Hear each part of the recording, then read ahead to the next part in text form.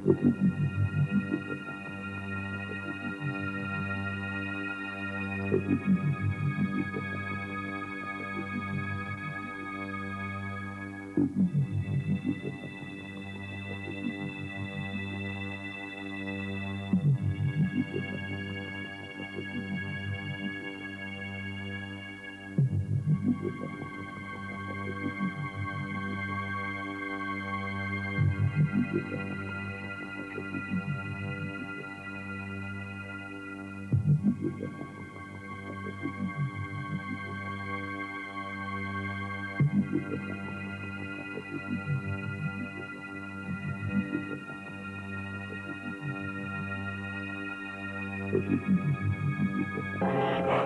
2000, this is Captain Coast Guard.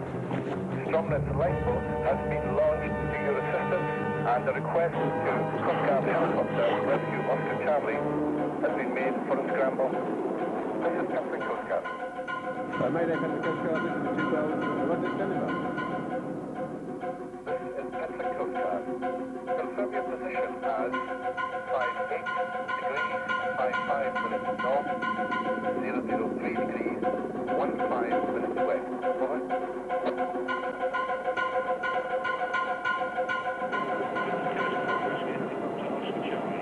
Casualty on board and are proceeding to Balfour Hospital. Over. And out.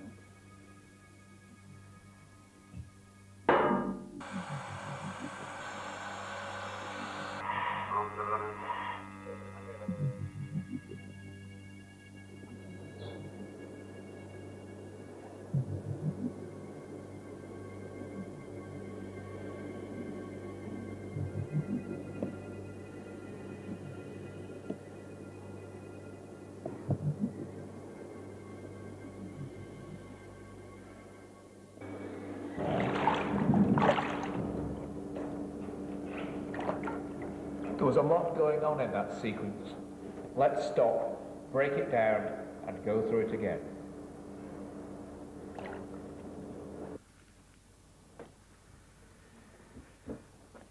No matter whether you're a novice, an experienced technical diver, or a diving professional, there are a number of key elements that you must take into consideration when you are planning to dive safely. Good buoyancy control is critical, and it's an essential skill that divers must master. This skill should be practiced on all dives. Divers must have a thorough understanding of the physics and physiology involved in diving and the effects of pressure changes on their bodies. Divers need to be able to recognize decompression illness and barotrauma by learning the signs and symptoms to look out for. The casualty is often the last person to recognize that they are affected, so keep a close watch on your buddy and other members of the group. Most importantly of all, if you think you have a problem, tell someone. Self-denial occurs in many cases for many different reasons, but delay to treatment is the result. Remember, any person who has been exposed to increased barometric pressure is at risk, and any unusual signs or symptoms exhibited after diving must be treated as decompression illness until proven to be otherwise. Even after a no decompression dive, your body is off-gassing excess nitrogen. Do not overexert yourself and rest after diving. If decompression illness or barotrauma do occur, you can greatly assist the casualty by administering simple first aid and 100% oxygen. Keep that going until a doctor arrives and takes over. If you see an incident unfolding, immediately contact the Coast Guard on VHF Channel 16, the emergency channel. Early warning of an incident enables the emergency services to arrange the appropriate response and assist you in the most efficient manner. When planning to dive in a remote location, use a conservative dive profile. Rescuing divers at sea can be a long and difficult process. Very often, a rescue is not the end, but the beginning of the saga. If decompression illness or barotrauma are suspected, the casualty should be transported directly to the nearest hyperbaric treatment facility. On arrival, a doctor trained in diving medicine will conduct a thorough physical and neurological assessment. This assessment helps the doctor in finding the extent of his patient's injuries. It also serves as a baseline against which the patient's response to treatment can be measured. When the assessment is complete, the doctor may seek advice from a medical diving expert, who may advise on a therapeutic decompression schedule to be followed. We felt this guy obviously needs to be recompressed. We thought probably a table 6. I don't know what you think. Once this has been decided, a medically trained assistant will accompany the patient into the decompression chamber.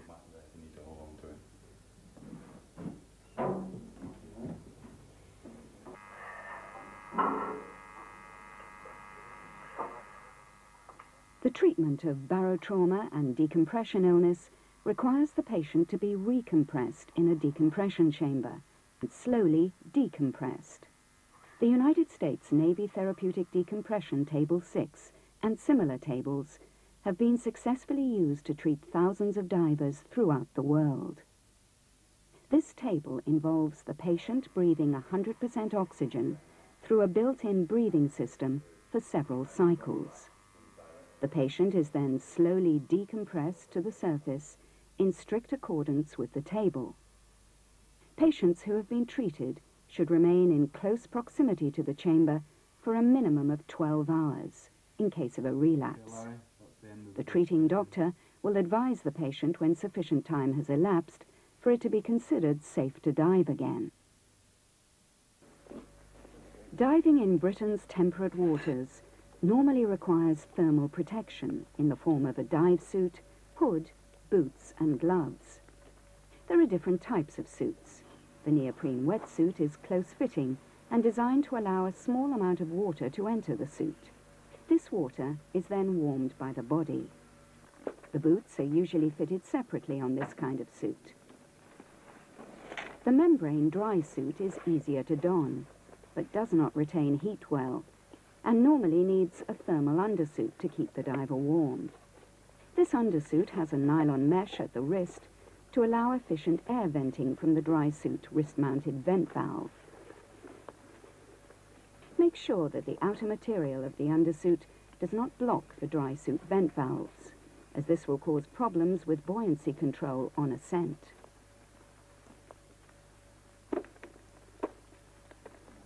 Some dry suits have rear entry zips and require a buddy's assistance to open and close the zip. Neoprene dry suits are more difficult to don, but are usually thermally more efficient. This suit has a front entry zip, which can be operated by the wearer.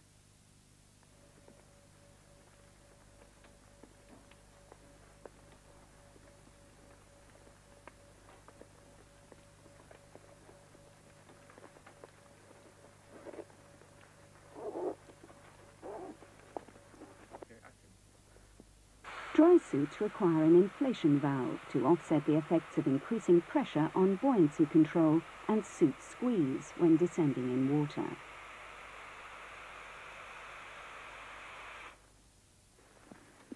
Modern dry suits have deflation valves to vent off the suit during ascent. Efficient venting of the suit during ascent is vital to control buoyancy. Should the vent valves fail to function or not vent the suit quickly enough, emergency venting by the neck or wrist seals is possible.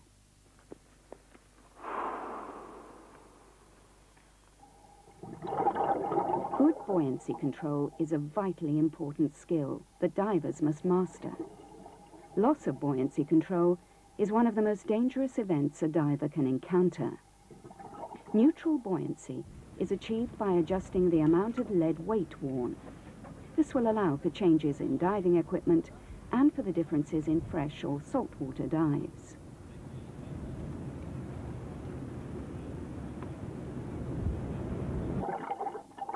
The use of a shock line during a dive descent or ascent will aid the diver to judge their speed and direction through the water.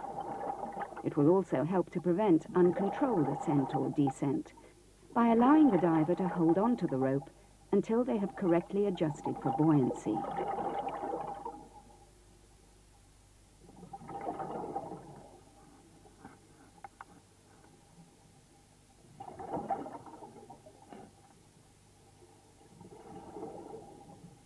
fin pivots are a good demonstration of the changes in buoyancy achieved by simply breathing in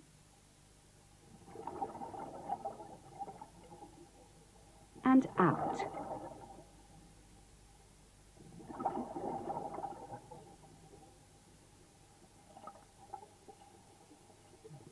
Hovering suspended in the water without finning demonstrates perfect buoyancy control and makes for very enjoyable diving. A head-down swimming attitude allows air to migrate into the legs and ankles of the suit and can lead to a very dangerous inverted, uncontrolled ascent. Uncontrolled ascent is dangerous in any attitude. It is the source of many serious diving incidents. Such incidents will be avoided with good buoyancy control. Highly trained divers can use this skillful maneuver to prevent inverted ascent.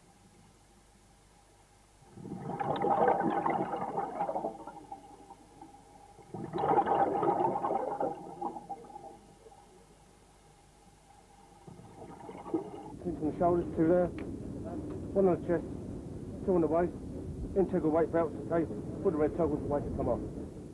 Once kitted up, it is vital that buddy checks are made before every dive. It is important to familiarise yourself with the type and layout of your buddy's equipment. The supervisor should record the diver's cylinder pressures and contents and log the time of the divers leaving and returning to the surface.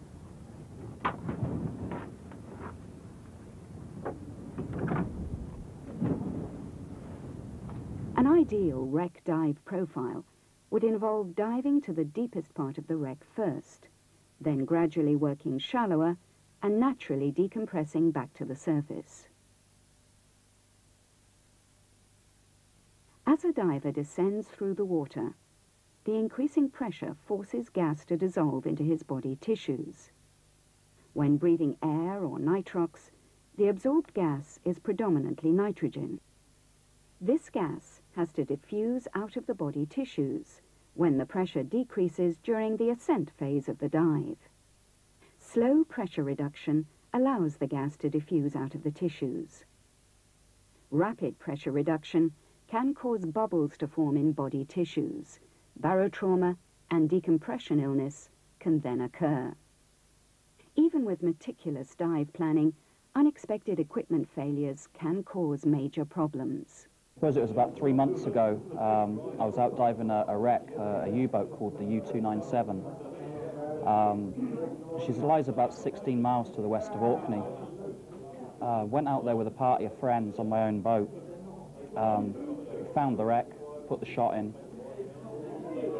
Prepared to hit up, dived the wreck, all was well.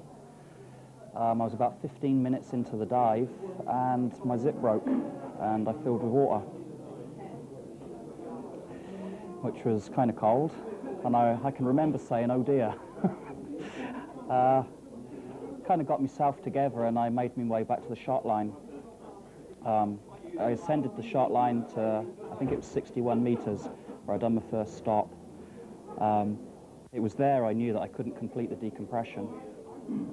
I slowly started moving up, doing all my deep stops on the gas. I switched to 40% at around 40 metres something. Sorry, 37% at 40 metres, and carried on moving hand over hand slowly. Pulled my 80% at something like 15 metres, 20 metres, I'm not sure which. I stopped at 6 metres and I hung there, forever getting colder and shaking. I knew while I was shaking I was all right. It was when I stopped shaking and I knew that wouldn't be long, so I had to bite the bullet and abort altogether. I surfaced, I saw the boat in the distance and I scooted towards it. I can remember Kevin leaning out the window, giving the thumbs up. You okay? You okay? And I'd done nothing. I just scooted alongside. They dropped down the ropes, tied on the scooter. They pulled it aboard. I climbed back on board the boat. I wasn't a happy chappy. I said I was wet. Kevin looked at the back of my suit and said, well, it's no wonder. And the suit was opened right across my back. So I dekitted. I laid down on the floor, and Kevin pulled my suit off, as well as emptying about 10 gallons of water. Everyone was asking me if I was okay, but I think I wasn't suffering from decompression sickness at that point, but I was certainly suffering from hypothermia, and I wasn't thinking straight. I can remember saying to them something like, that was a god-awful dive, jellyfish everywhere, dark, deep and horrible, have a good one. And I went downstairs, took all my wet stuff off and jumped in a sleeping bag. Kevin came downstairs asking me if I was okay. I can remember looking up to him saying, yeah, I'm fine, and just rolling up in the sleeping bag, shivering. I think it must have been 5 or so minutes later I screamed out for him. He came rushing downstairs, and I could hardly speak. I got it in the guts. That's what it got me first, straight in the guts. Doubled me up, and I was on my front. I think I lost about an hour, after which I started drifting out of consciousness, into consciousness. And Sally was sat there holding my hand, and Simon was in front of me, pulling silly faces and going, "Are you okay? Are you okay?" And like this, and putting the gas mask on me and saying, it's okay, the helicopter's on its way, the lifeboat's here. And I can remember there as well thinking, you've not called the emergency services. No. I was just embarrassed, you know. I can remember Norman Brass coming downstairs. He was the first one to see me from the lifeboat, local guy. I tried to sit up and apologise to him for putting him to so much bother, but as I sat up, I started to throw fits. Your body's jerking violently, your head's spinning round, there's vomit flying out of you, incredible pain. I think I passed out for a bit, came to again, and there was a helicopter winchman there this time. I threw another fit, I think. Yes, I did. They got me up. I had the full staggers, I couldn't stand at all. Incredibly drunken state, if you like. Walked me into the hold and laid me down and wrapped me up in a kind of stretcher type thing and hoisted me out through the hatch. I was put onto the lifeboat and then winched off the lifeboat by helicopter. I can remember looking up at the winchman and sort of saying through the mask, I thought these things were supposed to be bloody fast. A terrible pain in my back, and I couldn't lay on my back, and I was asking if I could lay on my side. The doctor was putting drips in me at this point. I think I'd lost a third of body fluid by then. We arrived at Aberdeen. I was put into an ambulance, and then from the ambulance I was transported to the unit at the back of the hospital. So we went on the lift up and into the pot, and then I was blown down on a Comex 30 and put into saturation for 4 days. I thought with going under pressure that would be it, I'd be okay, but no, it got worse. From hypothermic, I went to hypothermic and was overheating, still being sick. Everything from the chest down isn't working, total renal failure. So you have 2 pretty young nurses catheterising you, which is totally mortifying. And to add insult to injury, they roll you over and have one for your temperature. Gas, oxygen after oxygen. But as luck was had, the next morning I was standing up and I was talking to my wife on the mobile phone. That's about the height of it. And how do you feel now? How do I feel now? 3 months later, I've passed my HSE medical, although I'm restricted to 20 metres. I was diving the other day and I was at 17.3 and all is well. I still have some numbness in these 2 fingers, especially on the inside, which is the nerve from the top of the back that runs down the arm to there. I still have a slight patch of numbness on this leg and the tips of my toes, and down the side of the foot there's still some sort of numbness and tingling. But I can sense hot, cold, sharp, dull. Do you think that's going to recover? I think slowly but surely, yeah. For the U-297 deep dive, Ian intended to use this dive profile. Due to an equipment malfunction, simply a broken suit zip, Ian was unable to complete his planned decompression.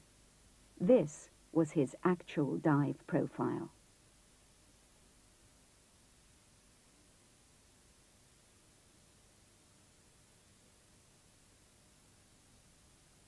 Recent research has shown that all divers will have gas bubbles in their body tissues even after a normal dive.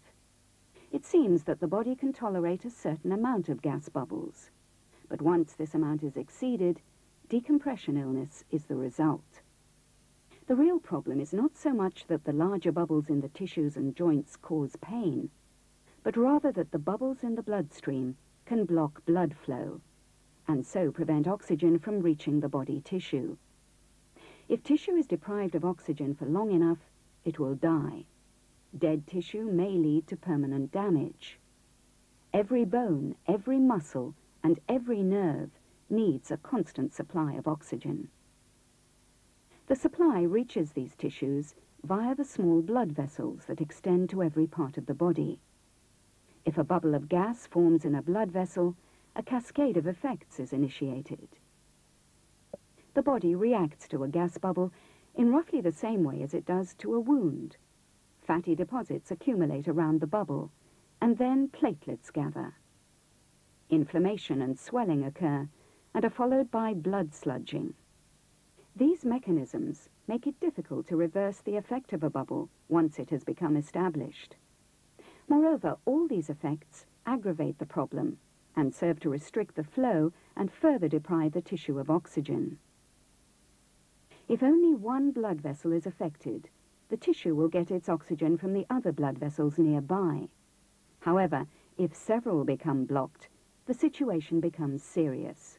Unless therapeutic decompression treatment is swiftly administered, tissue damage will inevitably follow. Where nerves are concerned, the situation is particularly grave. Bubbles may form inside nerve cells, causing more damage and interfering with the transmission of nerve impulses. Within a few minutes of nerve cells being deprived of oxygen, irreversible damage occurs, leading to permanent loss of body function. Any further delay will increase the damage taking place. Once the blood sludging effects have begun, recompression may not bring instant relief.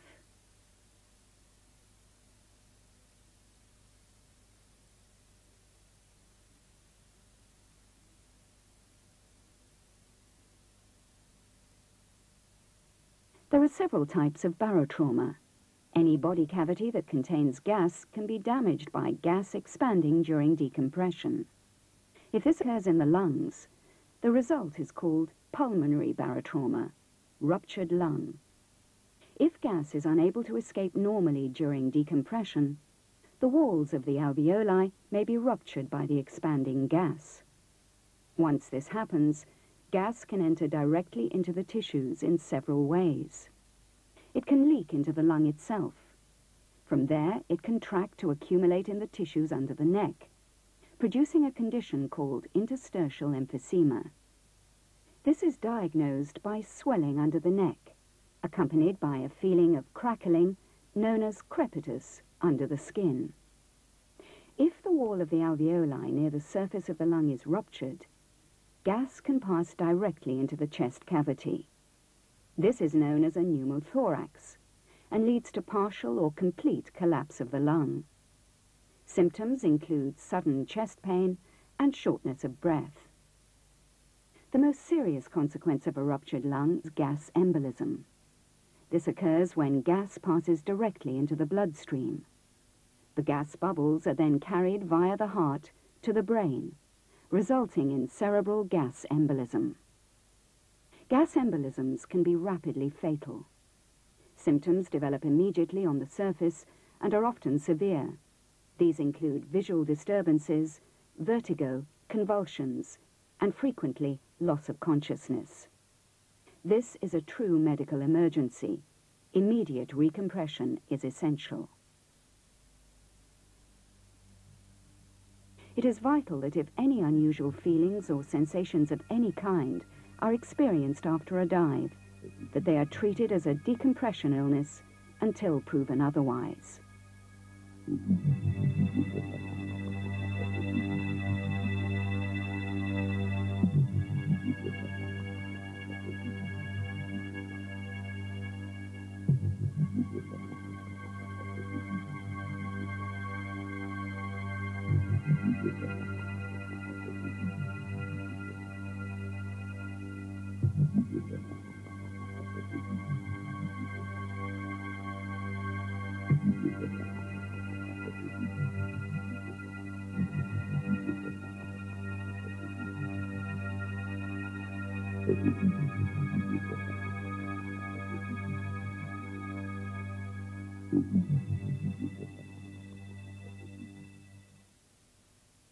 As soon as a problem occurs, radio the Coast Guard on VHF Channel 16, the emergency channel.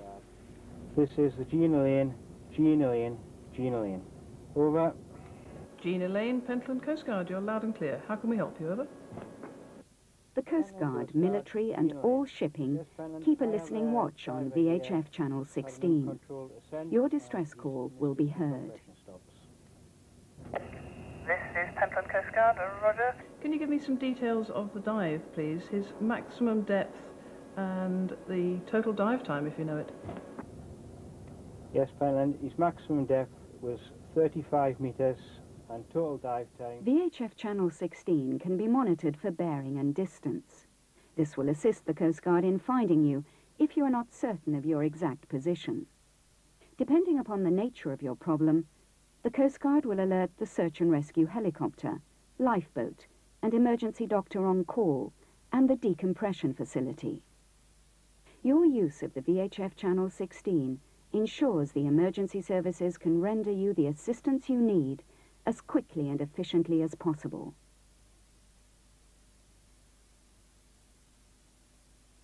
If you are in a situation where you are near a casualty, what should you do? What first aid measures can you take to assist a casualty exhibiting signs and symptoms of decompression illness or barotrauma? Help! Help! Raise the alarm. Organise help. Hello, can you send somebody down to the water? There's somebody in trouble. I think they probably need some oxygen. Remove the casualty from the water.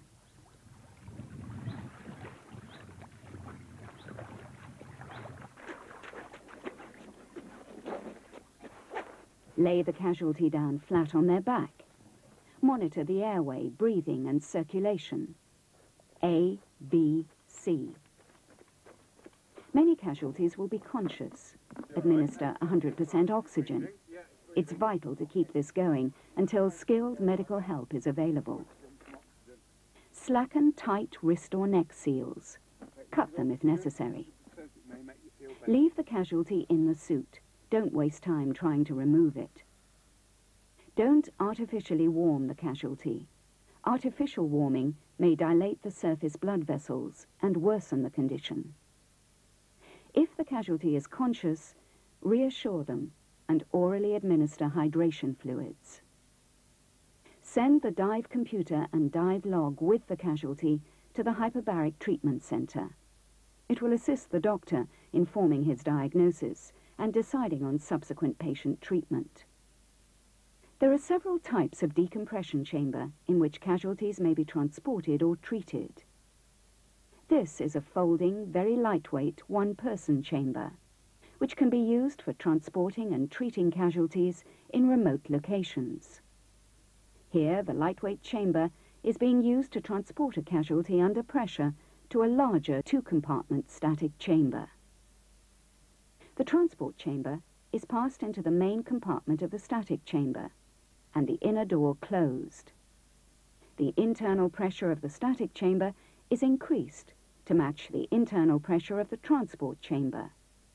The patient is then removed from the transport chamber and continues the therapeutic decompression in more spacious surroundings, and with the assistance of an attendant. The National Hyperbaric Centre in Aberdeen is a major hyperbaric facility. It can accommodate many divers and is capable of reaching great depth. As well as therapeutic decompression treatments, The facility is used for underwater engineering and aerospace trials. It has an enormous, flexible capacity. Divers operating anywhere can suffer barotrauma or decompression accidents. Anyone who has been subject to increased pressure can be affected.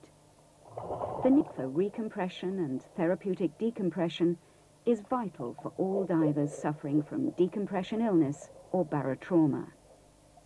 Treatment facilities are few in number on shore, so all divers should determine before diving the precise location of the nearest facility.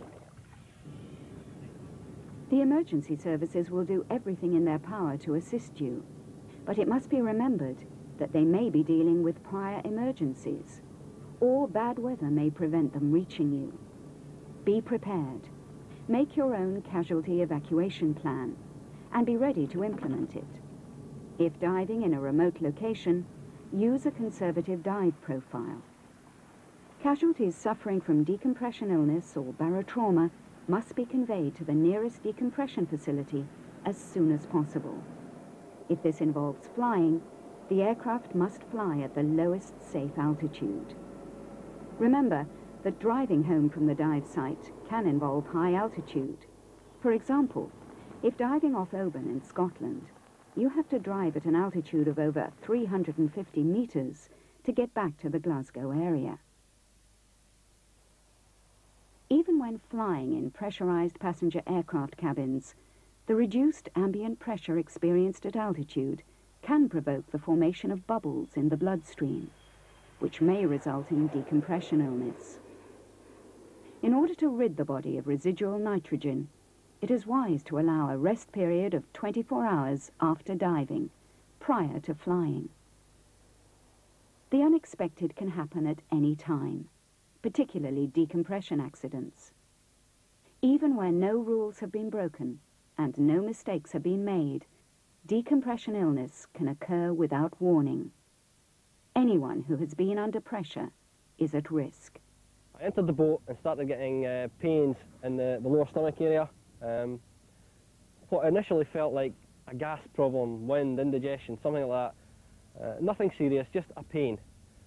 The other two divers asked if it was okay, and I said it was fine. You carry on, have your dive, and no problem. Within a few minutes of them leaving the surface, the pains started rapidly getting worse and worse and worse. I was trying to vomit. I leaned over the side of the boat to try and relieve the pain, thinking if I was sick, it would possibly help. It didn't help. I tried to move back into the boat, but by that time I had no feeling, pins and needles from the shoulder here, right down to the tips of the fingers in both arms, and from there down, no feeling at all. In the end, I was lying in the bottom of the boat in agony, for want of a better word. It was extremely painful. My dive started at 8:30 in the morning, and I was back on the boat by 9:05. I got back to my house at 11:45. It was at that point I thought, well, something is wrong. There's very much a diver denial situation. As I said earlier, I'd done diving in all sorts of conditions, to depths in excess of 50 metres, more than 5 dives a day. I had done so many things that they say induce bends and can increase the chances of having a bend. I just couldn't possibly have had a bend on this day. It was a square profile textbook dive, and even better than textbook because I was surfacing so slowly. There had been no effort expended under the water. But there was a niggling thought that there has to be something wrong. So I phoned the Diver Diseases Research Centre. They told me I'd had a type 2 fleeting spinal bend and I needed to contact HMS Portsmouth. I spoke to a doctor there and he confirmed that yes, you've definitely had a bend, you need recompress straight away. It was at that point that the shock really kicked in. I actually had a card in my pocket that explained fully what should have been done and what treatment I should have been given. But by that time, I really feel I was incapable of making any decisions for myself. I was too far gone into shock, and I just wasn't thinking straight. Possibly because of these things, I was left for about 3.5 hours without oxygen, waiting on an ambulance. The ambulance arrived and took me up to Aberdeen. I think it was around 7:30 at night that I arrived at Aberdeen, and I was recompressed straight away. I was taken in and taken down to, I think it was 18 metres on pure oxygen, and kept there gradually decreasing the pressure for around 5.5 hours. David was later diagnosed with a hole in the heart, a PFO. This was surgically corrected. Each year, there are many thousands of working and recreational dives carried out in the United Kingdom territorial waters. The vast majority of these dives are conducted uneventfully and without incident. Diving can be very rewarding and enjoyable, but by its very nature, it does involve risks. Don't become a casualty. Dive safely.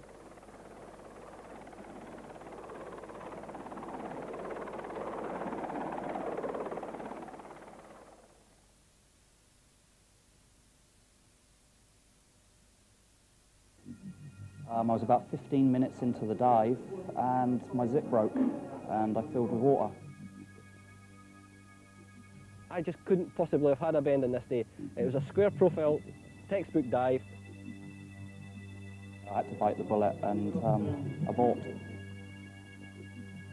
was at that point that the shock really kicked in. As I sat up, I started to throw fits. Your body's jerking violently, your head's spinning round, there's vomit flying out of you, incredible pain. But by that time, I really feel I was incapable of making any decisions for myself. I thought with going under pressure, that'd be it, I'd be okay, but no, it got worse.